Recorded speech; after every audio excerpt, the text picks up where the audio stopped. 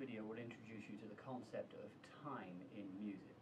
As you may well be aware, in the Western tradition we have a very clear way of organizing time. Music exists in time. There is a beginning point for the piece and an ending point for the piece.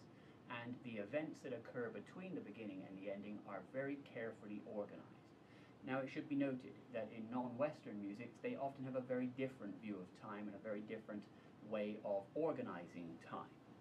Certainly in even the Western tradition, when you get into the 20th century art music, the concept of traditional ways of organizing music in time get challenged, and there are a lot of other interesting and vibrant ways of thinking about time that occur in the 20th century. Certainly also it would be true that the way we conceive of and view time evolved, and that the way we think of time in the medieval or the Renaissance period, earlier time periods than the bulk of the music we will encounter and study in the course of our lives, most of us, then we find that in those earlier time periods they also have a different view of time, or at least an evolving view of time.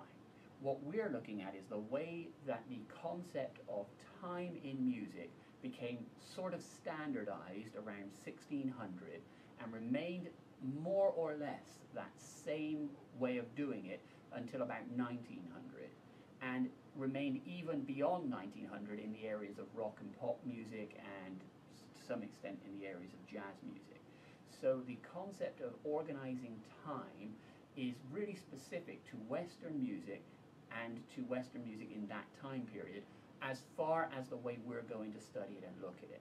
There are certainly many ways, as I say, to organize time, but we're going to limit ourselves to this specific time period in which we find that time in music is organized in a very specific way.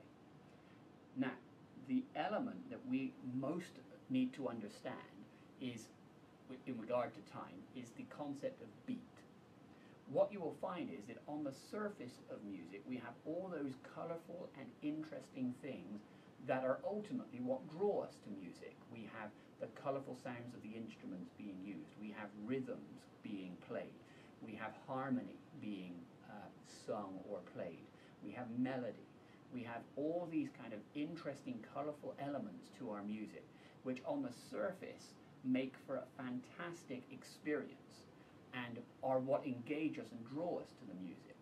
What we need to acknowledge, and I think what many of us will easily relate to, is that fundamentally behind that facade, those interesting and engaging and important and colorful surface elements, behind that there is something that in Western music we refer to as the beat, and it's the ongoing driving force behind the music. And the beat is an important element. A beat is a regularly recurring pulse that lies behind music and is in a sense the driving force, or at least the anchor, the point of reference for everything that happens on the surface. What we find is that then the events that occur on the surface are either occurring with the beat, which we would say is on the beat, or they're occurring against the beat, where we would say they were off the beat. If we have a beat like this, if I sing on the beat, it would sound like this. La la la la la la la la la la la. Now I didn't sing exactly with the beat every time. Sometimes I sang notes that were in between the beat, but I was essentially singing with the beat. I was connecting to or orienting myself around that beat in an organized way that felt like it was right with and on the beat. If I now do something similar but I purposefully sing off the beat, it would sound like this. Here's the beat. I would sing like this. La la la la la la. And you hear, even as I'm doing it, it feels like there's a tension between the beat and what I'm doing, purposefully singing off the beat. I'm not hitting the beat, I'm singing purposefully against it or in the middle of it, off the beat. That concept of being on the beat and off the beat becomes foundationally important to the way Western music is put together. So we have a beat and then we have events that occur either with the beat on it or against the beat off it, on the beat and off the beat.